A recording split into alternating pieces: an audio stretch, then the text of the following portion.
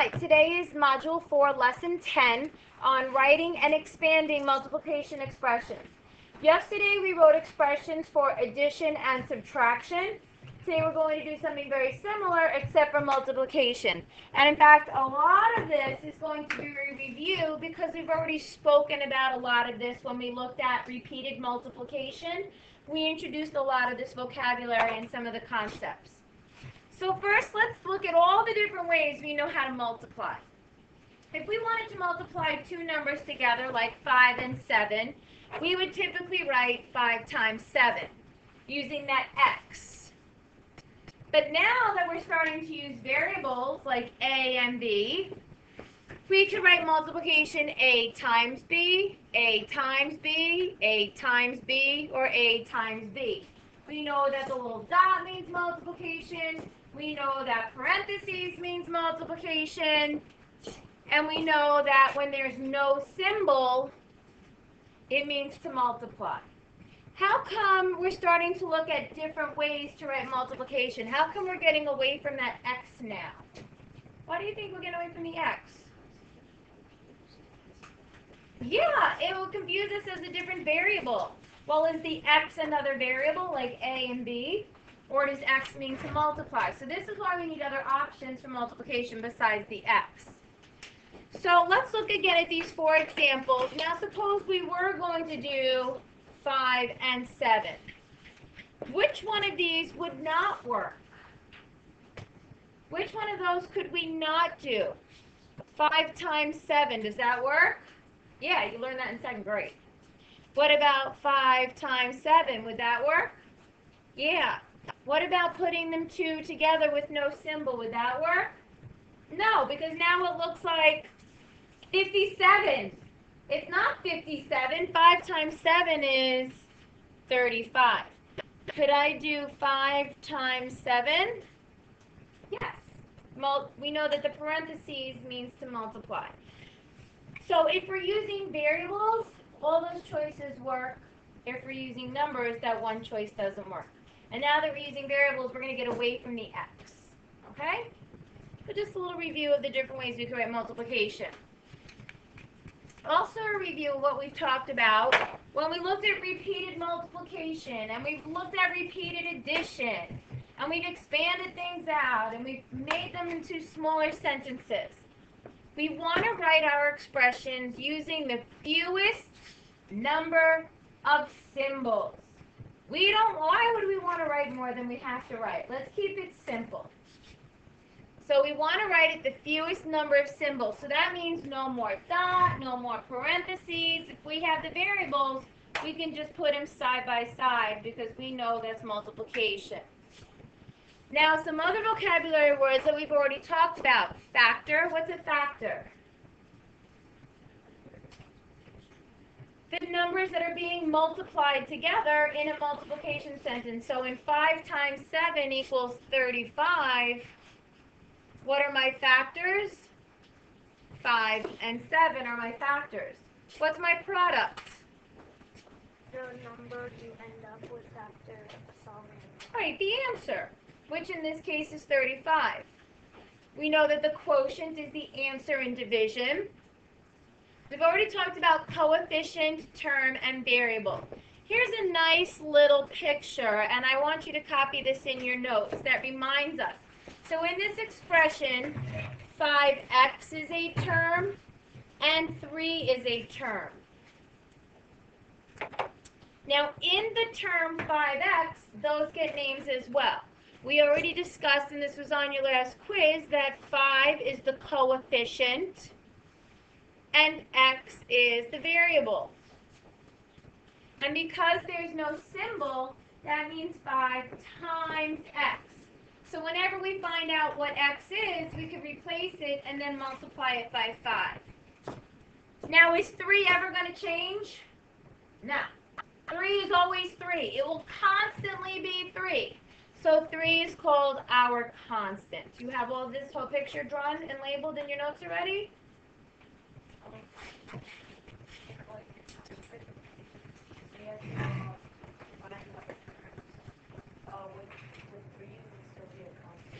We cannot Well, we don't combine like terms. We write them using the fewest number of symbols, okay? And I cannot combine those because those are different. Remember when we had the blue socks and the pink socks? We couldn't match them even though they're both socks. Here we can't combine those because 5x is a different term than 3, which is a constant. So we cannot combine those. And we'll get to those, we'll get to that later on. All right, so let's take a look at the first expression now that we're in your notes, okay? So 6 times b. How can I write that with less symbols and so it's a little less confusing too, because that x is totally messing with my head. Very confusing. What should I write? 6b. The number or the coefficient always goes first. So now the directions also said to use math terms to describe the expressions and the parts of the expression. So what does describe mean? A lot of you forget to do this on your homework. What does describe mean? Like a little bit of info about. Yeah, give me some info. Explain it. So the 6. Which of these math terms is the 6? Which of these math terms explains what the 6 is? The coefficient. It's something else, too. We're not going to write full, complete sentences. We're just going to write the information. What else is 6? That means 6 times b. So if 6 is one of the numbers that we're multiplying, what is 6? No? It's only a constant if there's no variable connected to it. Right now there is a variable connected to it, so it's not a constant. It's a term. No, it's part of a term. Factor. It's a factor because that's what we're multiplying by. B. What's the B? What's the B? The B is the variable. What else is B? Factor. That's the two numbers being multiplied together. What about 6b? What can we call 6b? 6b is the term. What else? 6 times b equals 6b. So what else could we call that? Yes, very good. That's also the product because that's the answer we got when we multiplied them. We don't know what b is, so I can't plug in a number and try to solve it. That's my answer. All right, let's look at the next one. 4 times 3 times h. How can I write that with less symbols? 4 then that dot in the middle. I want less than that. I don't want to write dots. Less than that. What else? 4. No, I don't want parentheses. I want less. I'm not adding stuff in there. 12. Yeah, 4 times 3 is 12. 12 times h is 12h. So I have a 12, I have an h, and I have 12h. So what can we call a 12? 12 is a factor and coefficient.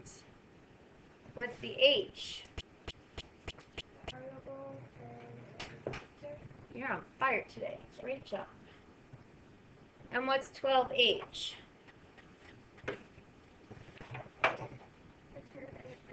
Yep.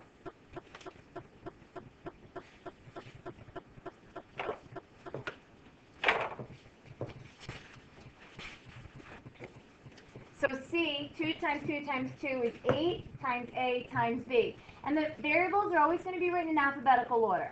Okay? So we have 8A, B, and 8AB. So what is the 8? The 8 is a, everybody? Factor. And a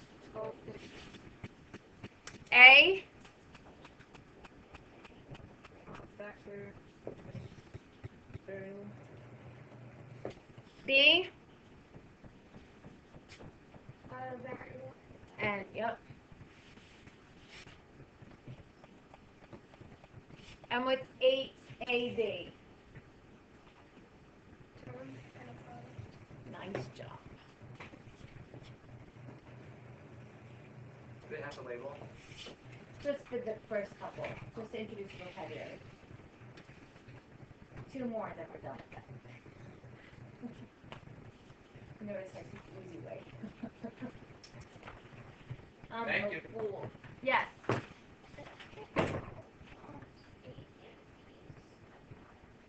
Because when I multiplied 2 times 2 times 2 times A times B, that was my answer. That's my answer in the easiest way that I can write it. I don't know what A is. I don't know what B is. So I just leave A and B. I can't multiply it any further than that. So that's also my product. Okay?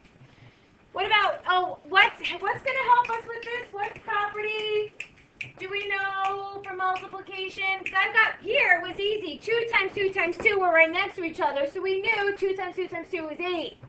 But I got a 5 over here. I got a 3 over here. Can I still multiply them? How come? Because of the... Oh, come on. What property tells me I can multiply those first? Yeah, more property. What's property? Commutative property. Order doesn't matter. I can rearrange these. So how am I going to write 5 times m times 3 times p? 15 MP. Excellent. 15 mp. I think you're getting the hang of this. 15 is your coefficient and your factor. M is your variable and your factor. P is your variable and your factor. The whole thing is your term and your product. What about E? 1 times G times W. 1 times G times W. What would that be? Be careful. We've got another property at play here. What do you think it's going to be? 1G. But if I multiply anything by 1, what do I get? You get the identity back. So if I say 1 times G times W, isn't that the same thing as just GW? Because when I multiply by 1,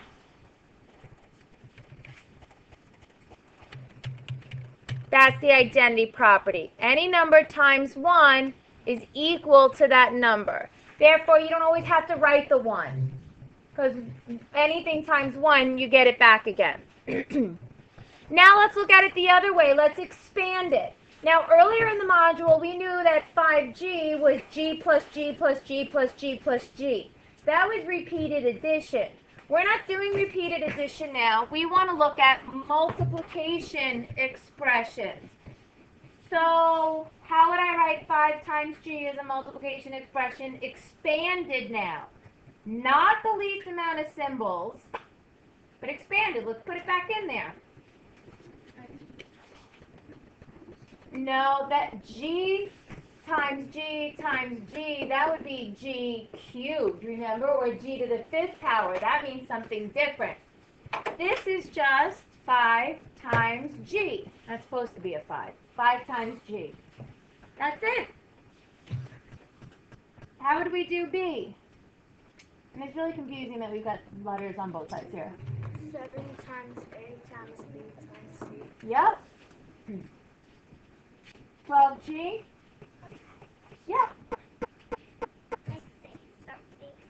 Well, you say for C, you could go into it, so can you do like We could do 12 times G, or we could do 2 times 6 times G, or we could do 2 times 2 times 3 times G. Those are all the acceptable answers, and that's a great question. Good way to look at it.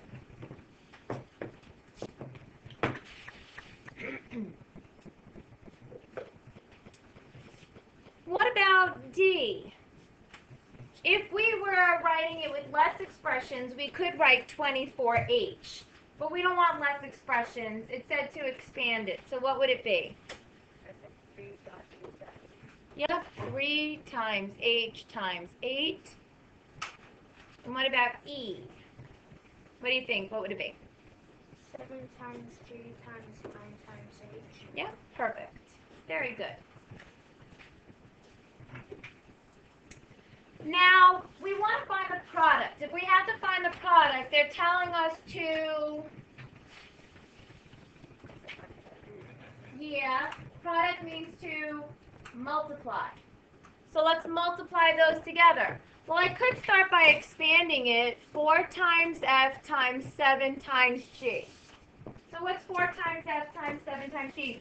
We already practiced the commuted property. I could rearrange them however I want.